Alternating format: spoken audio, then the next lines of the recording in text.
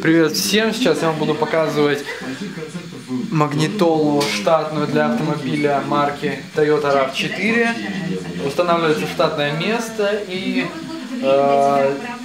сделано очень качественно и приятно. Пластик очень качественный, не какой-либо второсортный, очень приятно трогать переднюю панель. Магнитола имеет подсветку кнопок, ручек, ну и имеет, собственно, яркий 8-дюймовый сенсорный экран с разрешением 800 на 480 точек. Пластик ощущается прорезиненным, особенно на ручках. Вот они кажутся действительно прорезиненными для удобства управления. В остальном же магнитола очень удобная. Сейчас я вам покажу почему. Она управляется операционной системой Android S150, благодаря чему очень легко и интуитивно понятно с ней работать. Здесь есть такие функции, как воспроизведение с дисков, аналоговый встроенный ТВ-тюнер, давайте посмотрим его. Изображение очень качественное, без помех. Звук в формате стерео. Во время движения картинка не хромает. Также есть возможность подключения дополнительных мониторов в подголовниках. Можно выбрать картинку. Далее здесь вы можете использовать виртуальный CD-чейнджер, подключать iPod или iPhone, или использовать вот такой компактный видеорегистратор. Вот так он выглядит. И вот такие здесь клейкие элементы. Очень легко крепится и не загораживает обзор. Это, я считаю, его чуть ли не самым главным преимуществом. Еще он занимает очень мало места и благодаря этому становится незаметным и очень удобным в размещении. Всем посоветую такой девайс. Далее у нас здесь что есть? Программа просмотра изображений имеется. Есть диспетчер файлов, через который можно запускать различные медиа.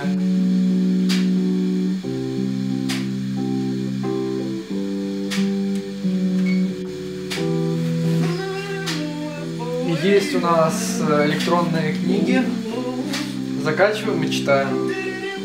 Есть программа «Контакты», календарь, запись ТВ, ой, простите,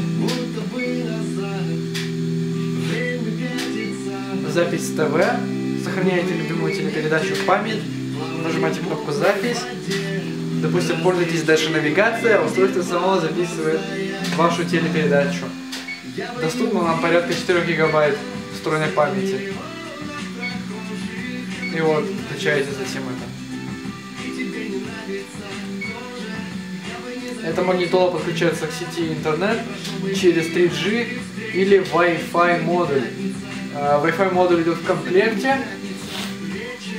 Очень удобно. Взяли, подключили, и все здорово у нас.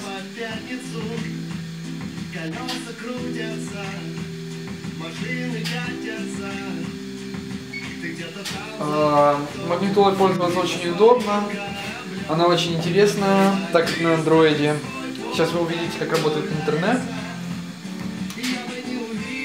Давайте зайдем в браузер, браузер хороший.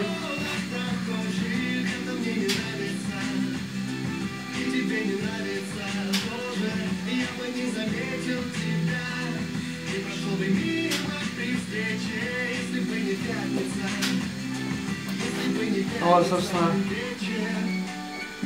находит, да? Вот и новый равчик прикольный такой, надо заметить. Есть Play Market, через который вы можете, подключившись к аккаунту, сохранять необходимое приложение. Есть диспетчер задач, настройка звука, приложений, планировщик, карты.